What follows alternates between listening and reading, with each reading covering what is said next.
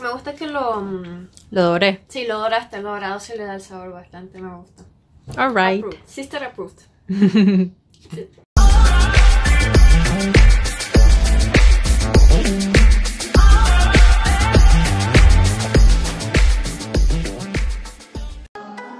Hello guys, this is Sandra and welcome back to my channel. You guessed it right, we are learning today on how to wrap a burrito properly without the filling falling out when you're holding it, just like that. So I've seen many videos on how to wrap a flawless burrito and many good and different techniques.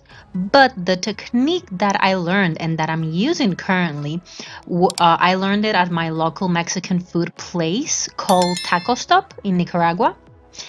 So the steps for this are the following. No, wait. Before I give you the step, safety first. Safety first. So I'm using an avocado here and I've seen very horrible accidents by cutting an avocado, so I just wanted to show you how I cut mine. It's very easy. I took a short knife and I just cut it in half, and then I just peeled it off just like that because it was very ripe. Alright guys, so step 1 is to put your filling, the filling of your burrito, to one edge of the tortilla. Doesn't matter to which edge because the tortilla is round. So put whatever ingredient you want to use on your burrito. The fun part of making a burrito is that you can put whatever filling you want. If you are a vegetarian, if you're a vegan, or if you eat meat, that doesn't matter. You can put whatever filling you want in. Since I'm a vegetarian, I only used no animal products here. Vegetarian egg, vegan cheese, and a lot of veggies. All to one edge of the tortilla, remember. Step 2 is to roll once and then tuck in the edges of the tortilla into the burrito. So let's see that.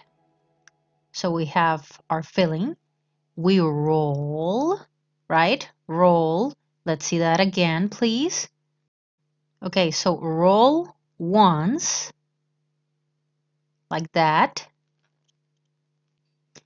And you tuck in the edges.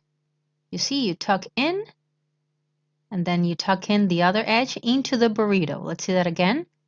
From another angle, you roll, tuck in one edge into the burrito, tuck in the other edge into the burrito. On step 3, you will repeat step 2 as many times as needed. So we roll, tuck in the edges, we roll again, and we tuck in the edges again. So let's see that again.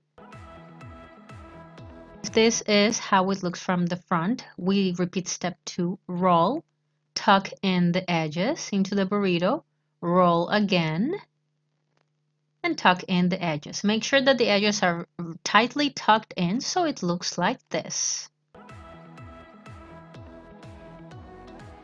So option number 4 is to fry or toast your burrito. I prefer to toast it because it keeps the form for a longer time and it's easier to eat. Okay guys, so this is the end of the video. Don't forget to like, subscribe, and activate the notifications because I try to post a video every week and this brings value to my channel. Also, you can follow me on Instagram. I post daily content. I'll leave the description down below.